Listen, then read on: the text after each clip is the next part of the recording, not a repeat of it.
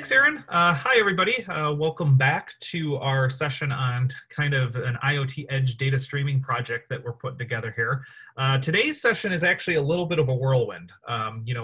We've started with building out the sensor. We then equipped that sensor to start talking MQTT.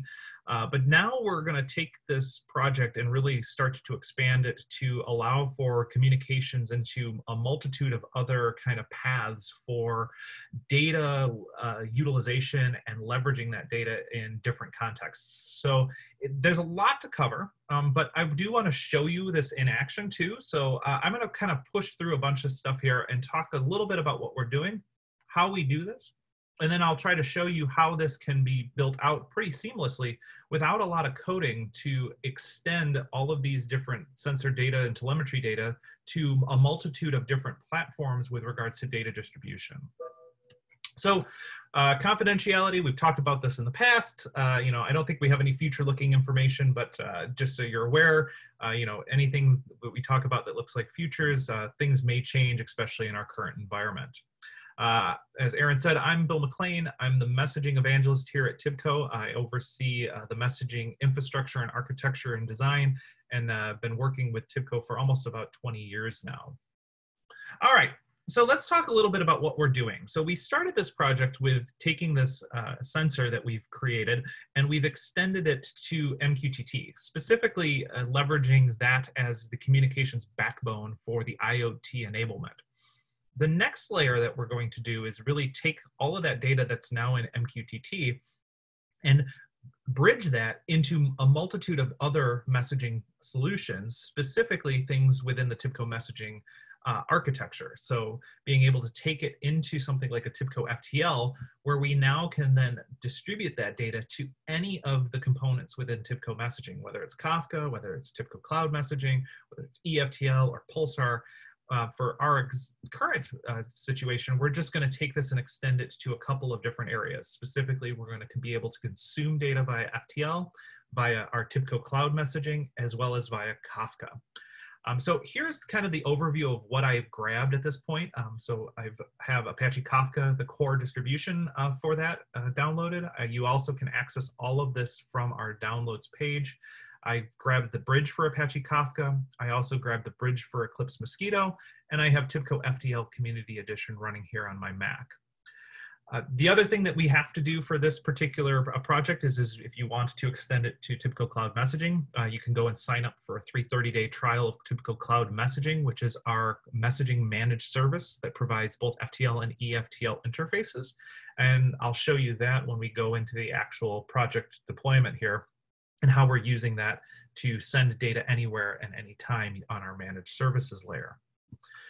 So kind of from an architectural perspective, here's what we're looking at. So if you kind of look at the picture, you'll notice that in the bottom is what we've really done up to this point. We've taken that MQTT sensor, we've taken the sensor that we've built on our Raspberry Pi, and that's publishing data via MQTT to that MQTT sensor topic.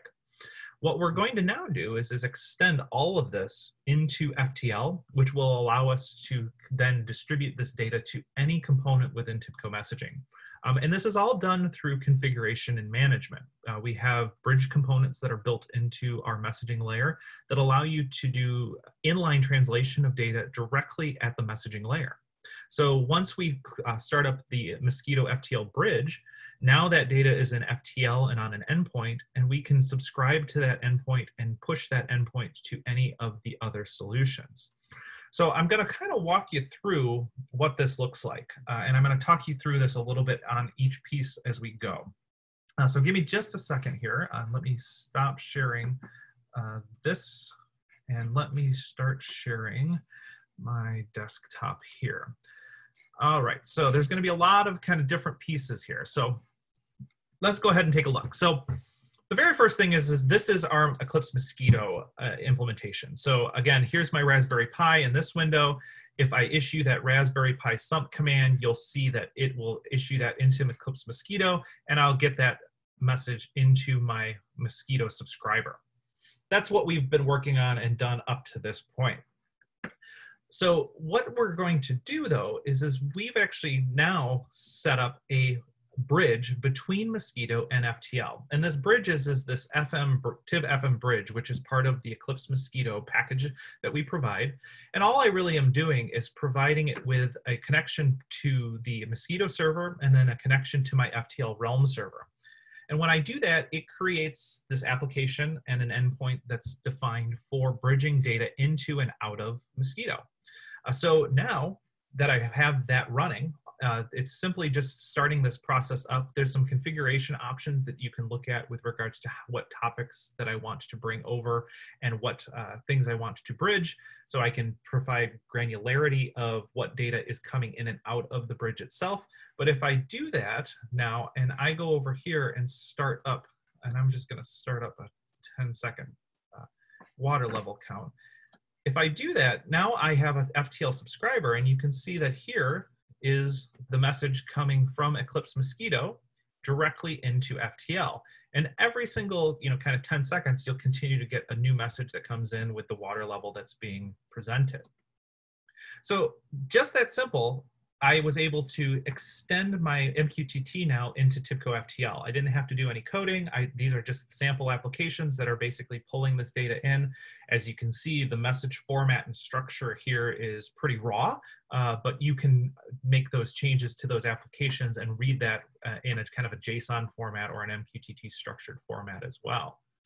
So that's the first layer. That's the first piece that we have with regards to extending this to a FTL instance. But from there, I can actually go and dive into other things. So as an example, I have here a bridge that's listening to that MQTT FTL sensor that's publishing data now from my FTL engine and pushing that into my TIBCO cloud messaging. So you can see that it's actually receiving this response from the MQT sensor every second, and it's actually sending that up to TIBCO cloud messaging.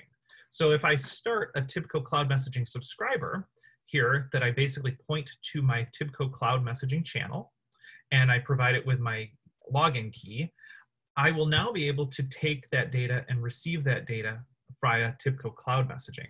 And where this becomes relevant with TIBCO cloud messaging is now with what I've done by extending my sensor to Eclipse Mosquito and extending that into TIBCO FTL, I now can send and receive this data anywhere, anytime, anywhere in the world. So if I want to enable, for example, a mobile application where I can have a piece of data being sent every second or every 10 seconds or every minute to let me know where the water level is in my sump pump, whether I'm here in Illinois or whether I'm traveling for work in Europe or in South America, I have the ability to enable that simply through the messaging layer that's available in TIBCO messaging. The same is true for extending this to other components as well. So as an example, let's go over, and I'm going to just start up a Zookeeper instance here on my local Mac. I'm going to start up a Kafka broker here that's going to connect to that. And again, as part of the TIBCO messaging offering, we have native connectors that are built to tie these different components together. So here I have a source connector that's created to create between FTL and Kafka directly. If I start that up, now I'll be able to see and receive data in Kafka just like I would any of the other components. So if I start a subscriber, you should see that data start to flow into the consumer as well as once I start to pull that data in. Yep, and there it is. So here's the actual data. You'll notice that the mapping here is a little different because of it being a binary object. So it's just a matter of changing how the mapping is occurring in that particular case. And all I really had to do on the configuration side for Kafka was to look at the connector config that we provide as part of TIBCO messaging.